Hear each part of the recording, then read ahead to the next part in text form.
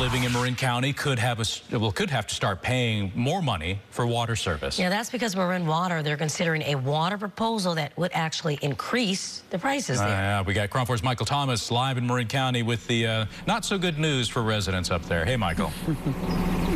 Yeah, good morning, everyone. You know, we talk about this increase. I mean, it would really affect almost 200,000 customers here in Marin County. And we talk about that increase of 20%. That's significant, right? Well, that 20% could start on July 1st.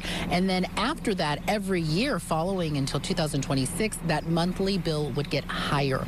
But let's get into some video as I break it all down. Now, according to Marin Water District, these new rate proposals would raise customers' water bills by 20%. Now, for a single family home, if your bi-monthly bill is currently $138, by July 1st, it could go up to $170. And by 2026, well, you'd be paying $218 bi-monthly. The district says the last rate update was back in 2019, and since then, it's experienced a reduced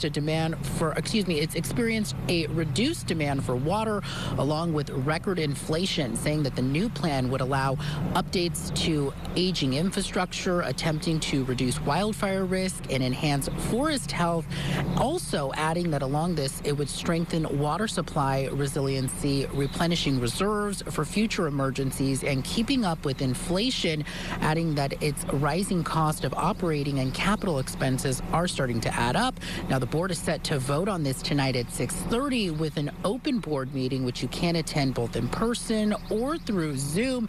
But those who are looking to protest it, well, you would have to actually do this in writing. According to the district's website, that writing material would need to be turned in either in person or by mail, and it would need to be done by the close of today. And again, that meeting is set to start at 6:30. I did reach out to officials with the district to ask for more details about this because it does seem like a significant price hike, which I think they've already acknowledged on their website.